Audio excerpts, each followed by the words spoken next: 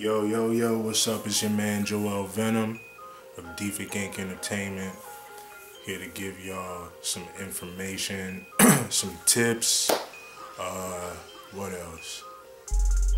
Some fucking advice. And basically how I'm doing my shit these days and some marketing tips. This is how it goes. When you're putting your music together, a lot of times you don't want to, let's say, release songs all the time. You know, I used to, back in the day, I used to release a lot of material back to back, getting the people involved, getting the world to know who I was. Like, I wasn't rushing per se, but I was just trying to get my name out there as fast as possible. You people might be doing that these days, but right now it's all about timing and it's all about quality over quantity. The reason I say that is because somebody can drop a mixtape on that Piff or Hot New Hip Hop or Live Mixtapes, whatever. You may not know these people, but they may have a ton of music videos out, not releasing any MP3s or anything anybody could download. You're probably wondering, well, damn, how does he get that much traffic on his mixtape? Basically, how you do that is you keep everything tucked away. You keep everything solid. Let's say you have a song that you were kind of skeptical about getting views or a certain response or something. When you make it solid is when you sit on it, you sit on that track, beat, whatever. You sit on that for a while until you feel like it's perfect. Because if you put out a song or a beat and you don't necessarily feel like it's up to par with what you wanted it to be, a lot of people will tell you that it's dope or it's good or whatever, but you at the end of the day won't really feel like you did your job on it, even though it sounds good. A lot of things you can do with marketing is you can try to look at other people's way of marketing. Like what I usually do is I look up interviews of specific art, well, not specific artists, any type of artist. It could be artists, it could be actors, it could be anything. You just take tips of how they got themselves out there, and it may seem fast to you, but it really wasn't that fast. It took some time. Also, if you use social networks a lot, you can use like Google Plus. That's a good one.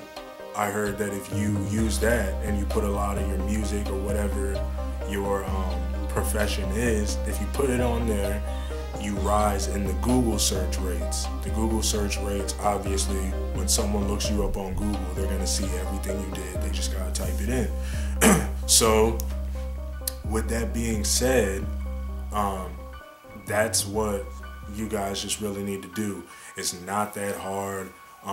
There's a lot of people that, you know, can't get studio time out there and they don't have the means to make their music or don't have the means to promote their music. That's fine, but you could always take it back to the concrete. You could go on the streets, tell people about your music, create business cards. If you don't have a mixtape yet, it really doesn't matter to get yourself out there. You could still get yourself out there off of 1 or 2 songs, or probably just one.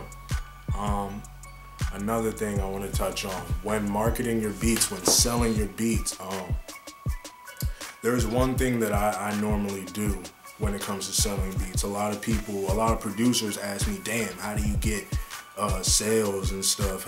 I can't seem to do that. Well, basically what I do is, when I make a beat, you know, I make it to my liking, but I also make the beats for the people.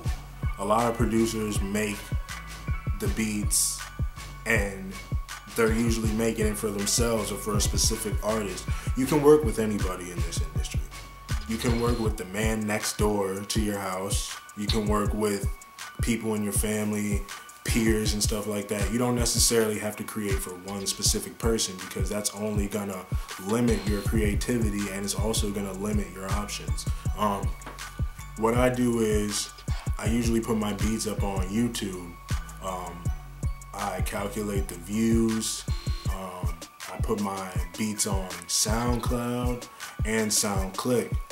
And when I do that, I normally track the response I get and the areas that I've hit. Like with the demographics on YouTube, you can check which areas in the world have listened to your songs and the amount of time that you listen to them. Not many people take time to do that or figure out what the data is behind that, but once you do, you can also, you know, reach out to more people, and also you can reach out to more artists. And you know,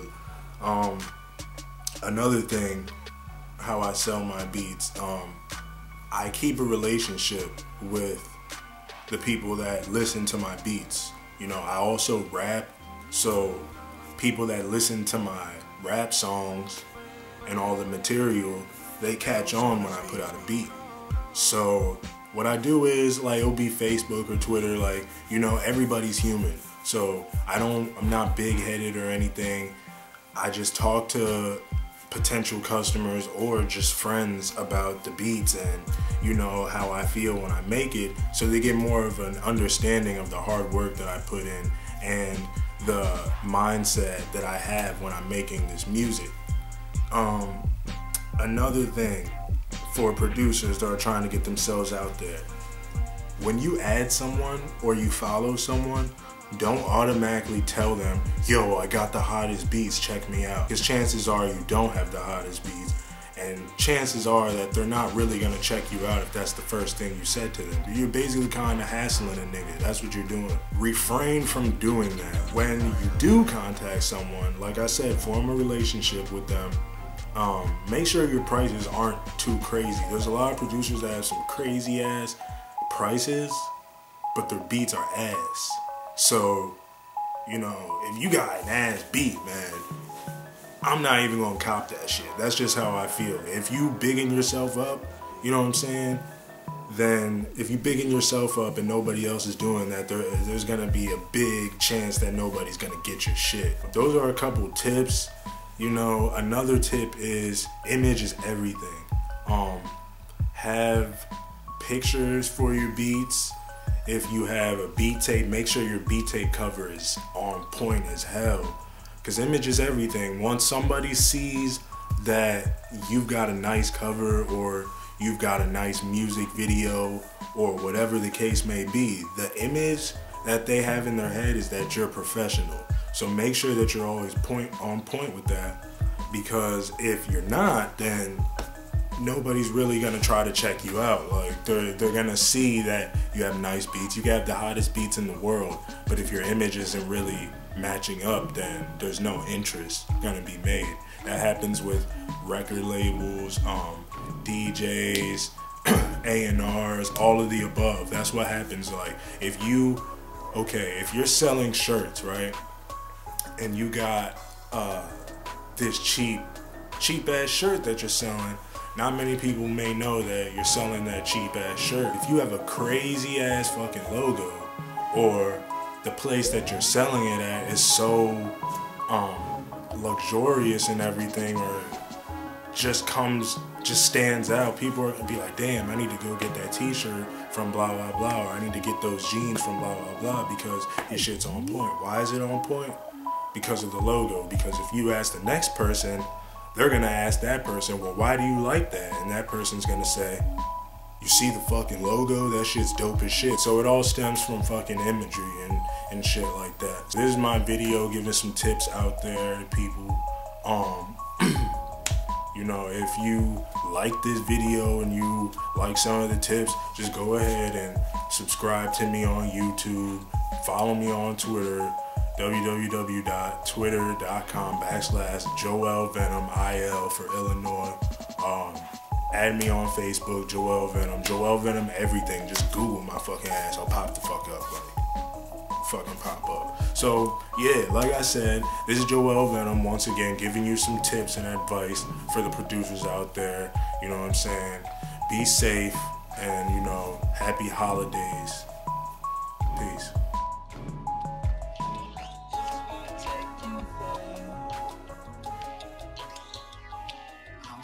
If I take you there,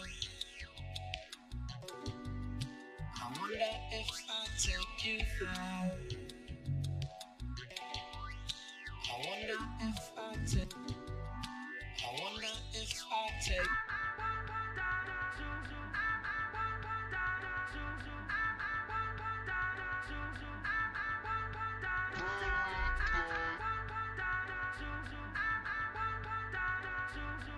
L's on the beat.